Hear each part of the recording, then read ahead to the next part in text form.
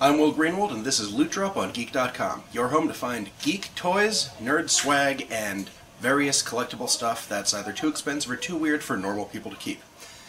This is another month, and that's another Loot Crate, but first, to answer a question I'm sure is on everyone's minds, yes, these are Gunnar gaming glasses. No, I don't need them for gaming, they're for exploring the Midnight Channel, so I can fight shadows and bring peace to Inaba.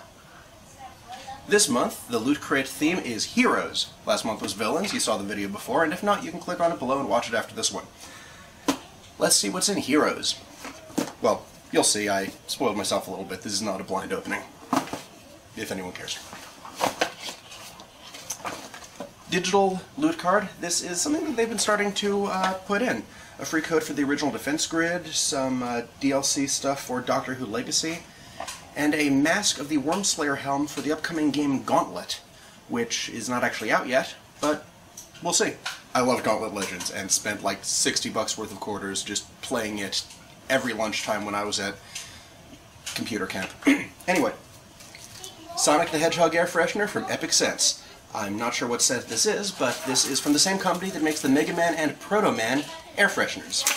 Let's see what it smells like. It's called Sonic Breeze.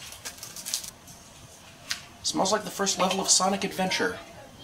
And it makes me want to sing the theme to City Escape. Shwings! Lightning bolts you put on your shoes. You thread your shoelaces through here, and you can basically have Flash / Namor / Hermes feet. Yeah, I'm gonna put them on. You don't think so? Yeah, I'm liking these shades. I'm more of a Donatello guy, but Mikey's pretty cool. He's more likely to wear shades. I'm a turtle. A Chimichango's breakfast cereal parody fridge magnet. Deadpool is overexposed, I admit it. I love Deadpool. I've loved him since Joe Kelly wrote him. But he's been overexposed, and he really doesn't need a catchphrase, and he doesn't need it to be Chimichanga. And I say this as someone who's a little bit apologetic for the Deadpool game. It wasn't good, but you know, the voice acting was great, the writing was, you know, not as good as, say, that first run of the Deadpool comics, but after the Circle Chase, of course. But it was funny. There was great meta stuff. It just, the action was very, very bleh. But Chimichanga, he doesn't need a catchphrase. Moving on. Kid Robot Ninja Turtles Ooze Action. Now, I said before I was a Donatello guy. This is Donnie. He's a vinyl figure. He glows in the dark. He looks angry. He's coming right for me. He's gonna hit me with a stick. Glow-in-the-dark Groot from Pop.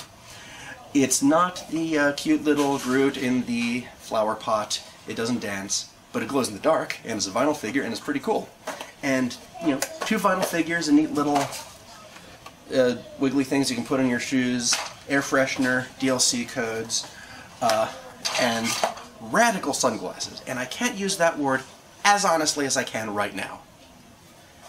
For the $13.37 plus shipping you get every month for Loot Crate, pretty good deal. It's a bobblehead. For more wacky geek collectible stuff, keep an eye on Geek.com and this YouTube channel for Loot Drop episodes. We look at everything from TARDIS fridges, high-end action figures, and giant robots. I'm Will Greenwald, and this is Loot Drop. What? You didn't think I would?